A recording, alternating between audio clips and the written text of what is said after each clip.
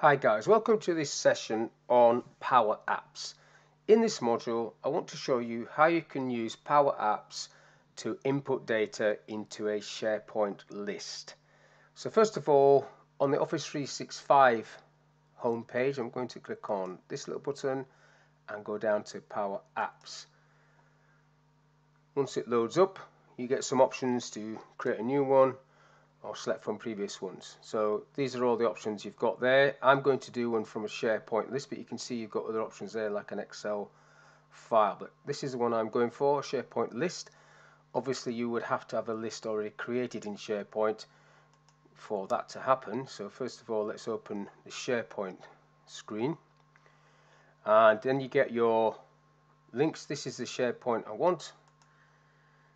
And then it gives you your sites. Now the site I'm going to use is Steve's team site, so click on that and it gives me the list that I have in that site. Now if I just go onto or go back onto the first tab and go into SharePoint just to show you SharePoint Steve's team site, and then you've got lists in here. So if I go to site content, you'll see the list I'm going to select. So these are the lists. Marketing data is the list that I'm going to select. So these are my list. Look, it says list there. And if you want to create a new list, you can just click on new list, and then it just brings this screen up, and you can either do it from an Excel file or a blank list, and then you just follow the wizard through to create your list. But I'm not going to do that now.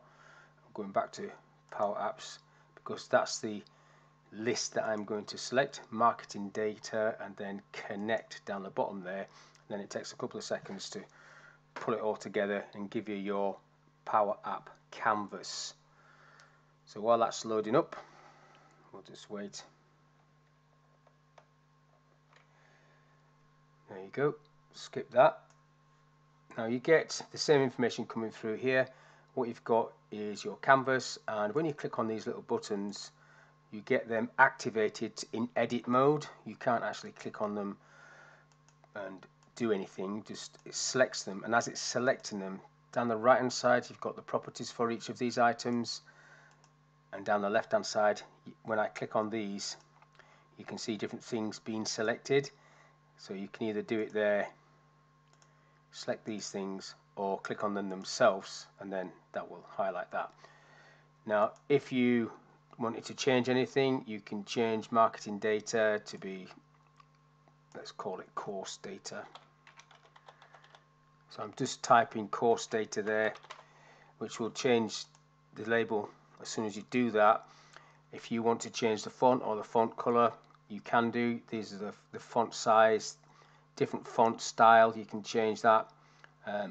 Whatever you want. It's on Open Sans at the minute. If I go into that, yeah, I don't like that, so I'll just put it back to Open Sans, and you just follow the process down, and you've got all these options here. You can change the font color if you want to change the font color to whatever, blue.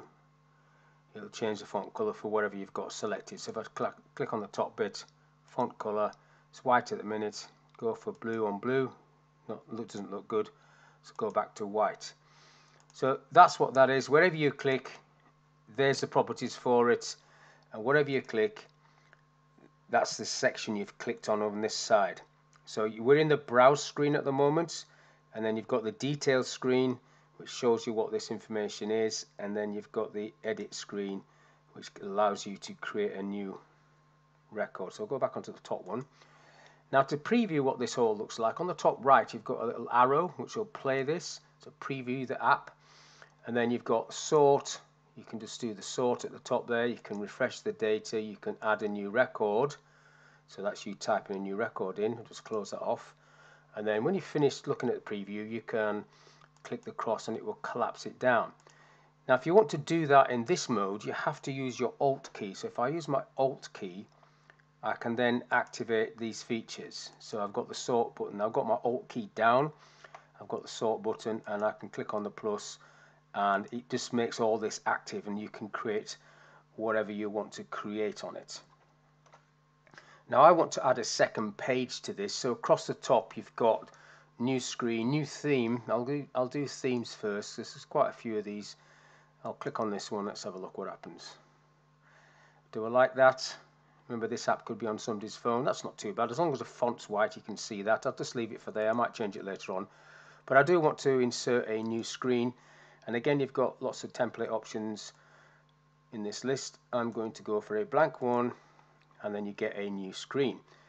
Now, you need to add the elements, obviously, to this screen, whatever you want to insert on this screen. So you've got like a label. So I've got label at the top there. And if I just double click in there and just put something very simple like phone me, and then I want another one, text block, import, move that down a little bit, and you just position these how you want. Double click, and then your number. I'm making this number up, so don't try ringing it. That's it. And then you might want to put an image. You've got different options there. So you've got media. If I click on media, I'll put an image in there, whatever you want. So there's nothing there at the moment. It's just a frame for an image. What you have to do is on the properties, you need to select the image that you want, add an image from file, and then it will just navigate to your computer. I'll just pick this Africa image. There you go. So that's an Africa image. And then what I want to do is, obviously, if people are on this page, how do they get to this page and how do they get back? There is an option at the top there to add a navigation button. So if I just put a button on there and sit that down in the center, and then you've got where that button goes to. You have to select the action button, and then you can navigate to where it wants to go. So I want this to go to the browse screen 1. So I'll leave that on there, and then to test it, Alt key down, click on it, make sure it takes you back to this. Now obviously on this screen I need a button or an icon to take me to the second screen. So what I'm going to do on this one is I'm going to go back to insert, and I'll go for an icon, and you've got lots of different icons in here. Just I want the phone icon. There we go, phone. So then you position that to where you want it to be. It's picked up the same theme, so that's good. Don't have to change the font. Or as it remember, change the font color to white. It's greyish. Where's white? White. So now it's the same. And then that needs to have an action that's going to take it to the second page. So action, and then you navigate to where you want to go. So if I drop this arrow down, it should say screen 1. Now if I go down, before I do that, if I just scroll down to the bottom here, this is my screen 1. I'm going to rename that. So I've just clicked rename that as phone. So that's now called phone. So when I go back onto the first screen, back up to the top, browse screen 1, click on that icon, and then action, navigate to, drop this little arrow down, phone. So that's now going to navigate to the phone. So if I hold the Alt key down, click that, keep the Alt key down, click that. So they're now navigating between each other. If I hold the Alt key down and click on this little arrow, it just takes me to the details of that course. Back on that one. So we've got course data there.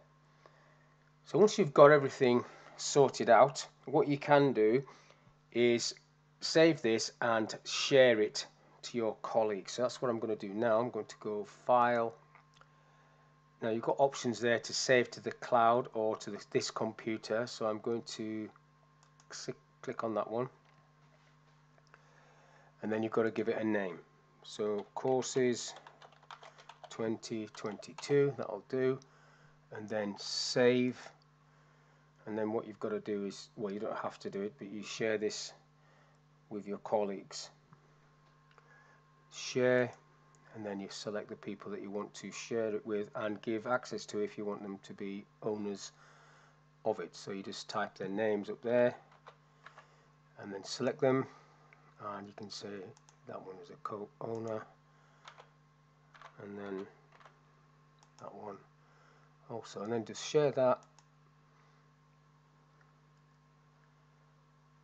So they're shared, there's the owners, close that down, and then if you go back to your SharePoint or your home screen, Office 365 screen, so this is my SharePoint screen, so if I go in there and select Power Apps, you should see that app appearing there. So you've got your, if I scroll down, courses 2022, click on that, and then you get the full preview of the app. There's your little hyperlink, there's your button to go back, and I've done a mistake there, that should be the telephone number, never mind, and you can just go and edit that. But you can now add a new record and fill it in, close it off, do whatever you want to with this. That's the app created. So hopefully that very simple short video is helpful and gives you a good start in how to create your own app. Thank you for your time. I'll catch you on the next one.